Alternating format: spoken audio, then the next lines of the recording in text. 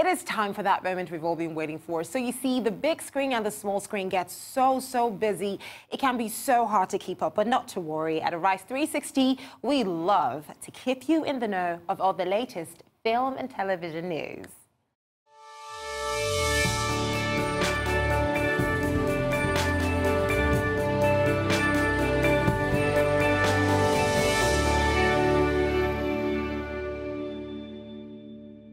Now, the ABC murders has just come to an end, but the BBC is already planning its next Agatha Christie adaptation. Now, this time, however, it's not going to be set in the 20th century, but guess what?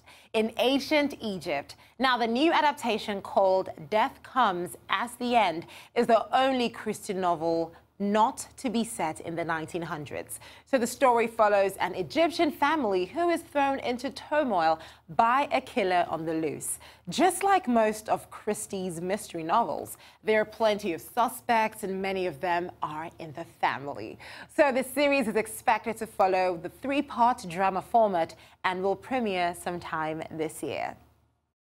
So it's January, which means award season is upon us, and the Canadian-American film Vice is just one of the many films gaining major popularity in the lead-up to the Oscars. Now, it stars Christian Bale, who has been nominated for a Golden Globe for his portrayal of the former Vice President, Dick Cheney. Now, Amy Adams co-stars as Cheney's wife, Lynn, who was instrumental in pushing her husband to turn his life around in the early days. So take a look.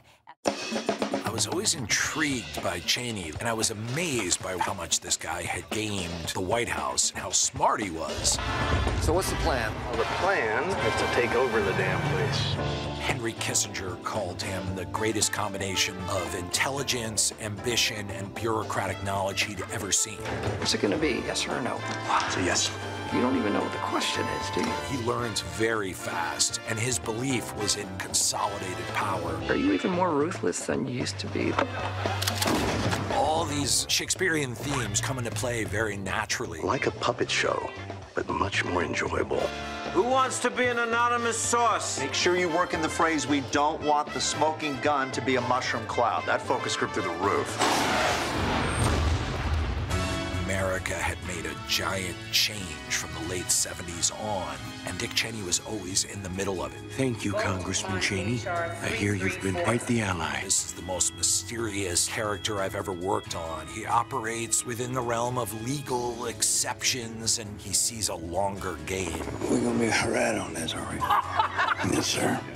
Yes, we are. He realized that real power doesn't reside in the spotlight and quietly changed history as much as anyone. So we're gonna do this thing, or what? Is this happening? Neither branch has oversight of the VP. We can make this work. Hot damn. Bush approved all of this? Nope. Vice. Well, now let's talk about Netflix, all right? They have been leading the charge when it comes to adaptations of comic book superhero stories, with shows like Daredevil, The Punisher, Jessica Jones, and others gaining major popularity. Now, its latest offering in this genre is called The Umbrella Academy, and if it lives up to the popularity of the comics, it should really shake things up at Netflix. But not to worry, we want to show you. Here's a first look at The Umbrella Academy. In October 1989, around the world gave birth, pregnant when the day first have adopted 6 gifted with abilities. The Umbrella.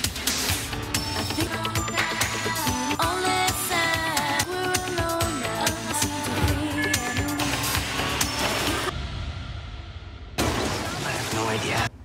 I'll put on a pot. I think we're alone. It doesn't seem to be.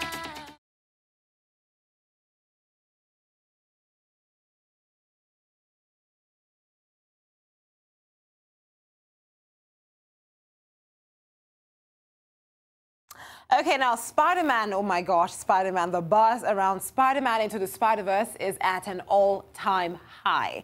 And Sony is doing a good thing by taking advantage of that hype to release the entire script for the comic book movie online. Now, writer Phil Lord and co-director Rodney Rothman shared the link to the literally 131-page script on Twitter. And unlike having to actually pay to see the movie, fans can read the script for free. Obviously, reading the script is nothing like the experience of seeing the film on the big screen, but for any working or aspiring writers out there who might just want to know how Spider-Man Into the Spider-Verse first began on the page, it's a great tool to have. Okay, now look, Girl is this movie that has been gaining so much buzz. It is a 2018 Belgian drama film directed by Lucas Dont in his feature debut. Now, it stars Victor Polster in his acting debut as a trans girl who pursues a career as a ballerina. Now, Girl was inspired by Nora Montecoeur, a trans female dancer in Belgium. Now, it was praised by mainly cisgender critics. The film, however, was really criticized by trans and queer writers for its depiction of gender dysphoria and self-harm. So you see, it has garnered so many mixed reactions, and we just thought, look, it would be great to show you the movie through the eyes of Nora, the girl who inspired the movie. Take a look. Qu'est-ce qui se passe? Je sais pas, j'ai peur que ça fonctionne pas, que rien qui change. T'es un exemple pour beaucoup d'autres gens, tu sais. Je trouve que c'est une fille. Bah oui, mais t'es une fille. Having a film inspired by my life is very surreal. I can't recollect a memory where I ever felt a boy. That wasn't a question to me. I was in the wrong body and I wanted to be a girl physically. In the middle of that, I started dancing, and that whole combination was so challenging to maintain my dream, but also stay very close and honest to myself. The film started as a dialogue between Nora and myself.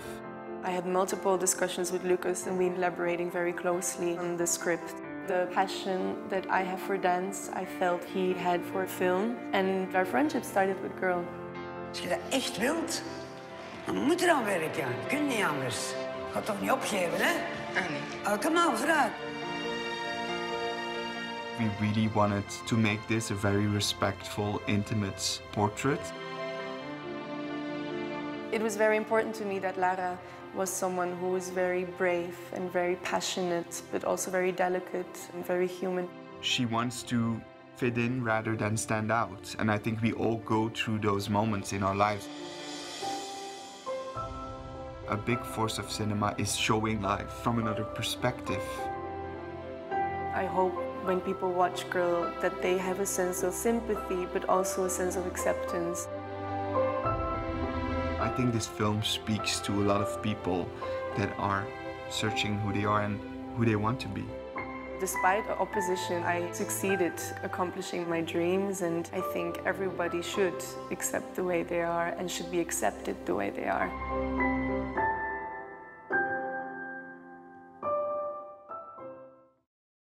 So you see, the major controversy around that movie is the fact that it is about someone's personal life. So if it's about her personal life, how do you tell her how to live that life? Anyways, away from that, the late and great Carrie Fisher is known all around the world for her iconic role as Leia Organa in the original and sequel Star Wars trilogy.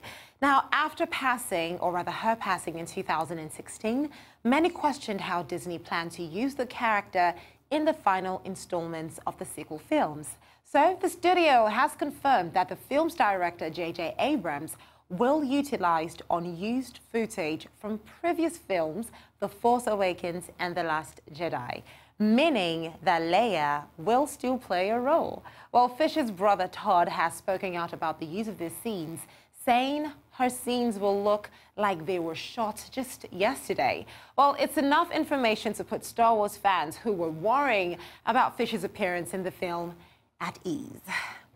You see, some calming to all of this suspense. Now, this is another story that literally blew our minds away. So it took me a while to watch the movie To All the Boys I've Loved Before. I mean, not just me, a lot of people just thought it was another high school love story movie until we watched it and found ourselves crying at the beautifully unexpected story it turned out to be.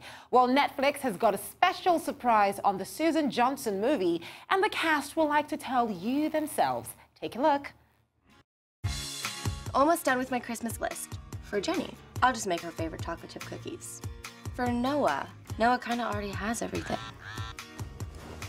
Lana! Noah! I was literally just thinking about what to get you for Christmas. By the way, if we're gonna do this thing, we are gonna need a new contract. Whoa. It's just a Christmas contract. Well, then I get to make the first rule. I'm not watching a Christmas horror movie. No, it's the Christmas Prince 1 and 2. I can definitely do that. One more thing. I get to tell the fans about our little secret.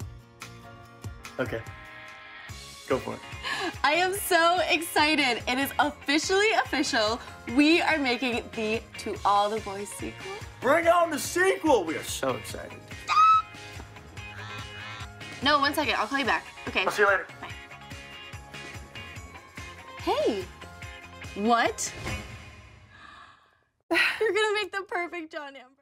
I was so happy that she ended up with Peter at the end of the movie. It's so beautiful. Now I can't wait for the sequel. Anyways, and in the world of animations, when I Love Dogs was released just last year, it was lauded for its unique production design and portrayal of Japan.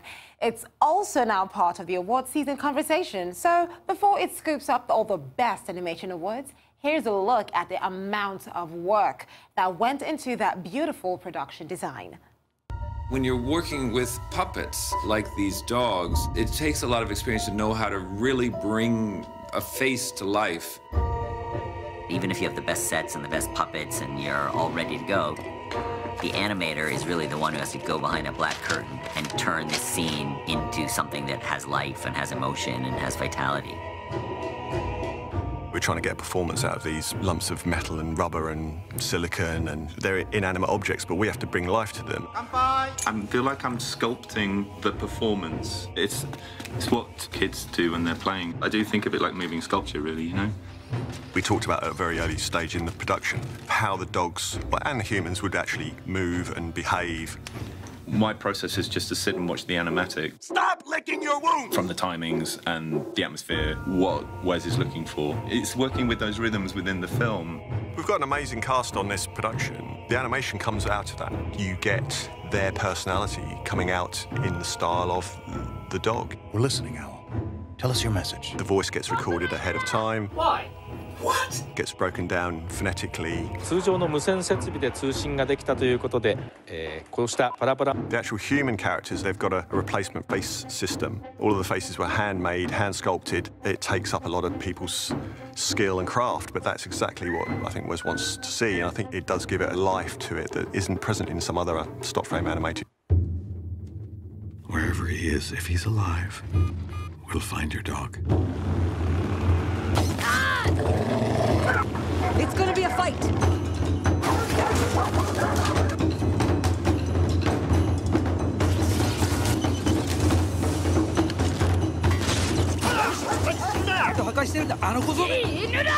Or somebody spoke.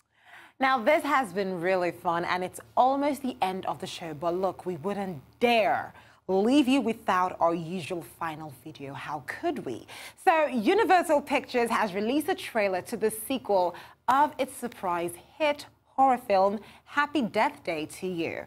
Actress Jessica Roth returns as a high school student who has to die and again kill the killer to escape. Well, here's a look at the trailer for Happy Death Day to You. Dispatch, I'm at 11:55 at the hospital. Need immediate assistance. Why are you doing this to me?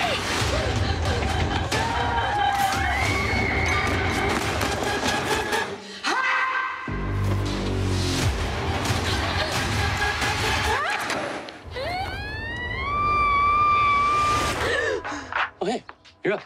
I folded your pants for you. No way. Dude, did you hit that or what? Ryan, I'm back. Undulate people! Who's this crazy white girl? Everything's different this time. Now, the killer is coming after all of us. Ryan! That means I'm gonna have to die over and over again to save all of you. Damn, this is crazy, man. If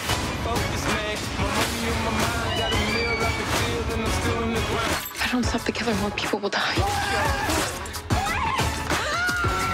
If I die again, I could stay dead. Failure's not an option. All right, let's see what you got.